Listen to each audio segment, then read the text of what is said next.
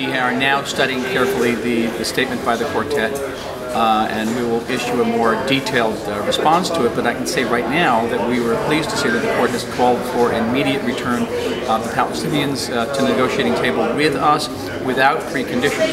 That has been our long-standing policy, and we welcome very much that development. Beyond that, the United States and Israel are more closely coordinated now than they have been at any time in the last 2 years or more. And we see things very much eye to eye about how to move forward. We see the United States, as Israel, emphasizes that there is no alternative to direct negotiations leading to a two-state solution. And the President's speech here in the General Assembly was quite strong in his support for Israel, in his security needs, and his sympathy for the Israeli people and the situation they find themselves in the Middle East. And I think the most important thing was the strong emphasis placed on the connection to the Jewish people of Israel and the land of Israel. That was very much welcome. Where do we go from here? Well, we're going to have to see what the Palestinians decide, whether to wait it out in the Security Council, whether to move to the General Assembly. That we do not know now. We know that the United States and like-minded nations are working to prevent that. And we'll see whether the Palestinians will accept or reject the quartet invitation to return to negotiations.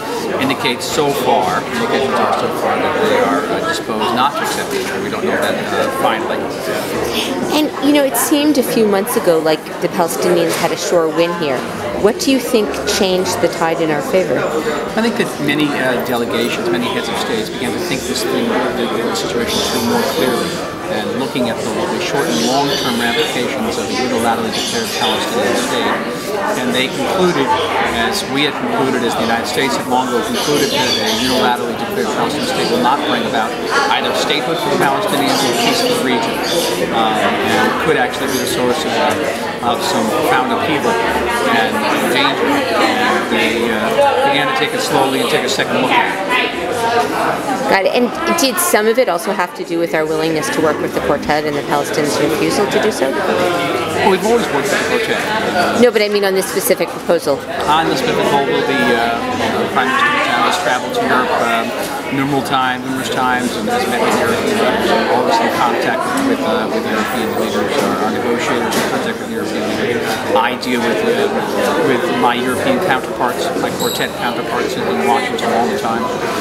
So we are communicating at various levels, and as I said before, there's a better understanding now of the type of threats that this unilaterally declared state would pose, not just to Israel, but to the Palestinians themselves. And do you have a sense of what made that change? Like what shifted? I think they just understood that the unilaterally declared Palestinian state would not bring about statehood, and could jeopardize agreements that Israel has with the Palestinian Authority, that the United States has with the Palestinian Authority, called economic dislocations in the region, and that the Palestinians actually stood to lose some of the very substantive gains they have achieved over the last, especially the last 3-4 years, which would be a shame, would be a tragedy for the Palestinians, and a setback for the peace process. Got it. Thank you.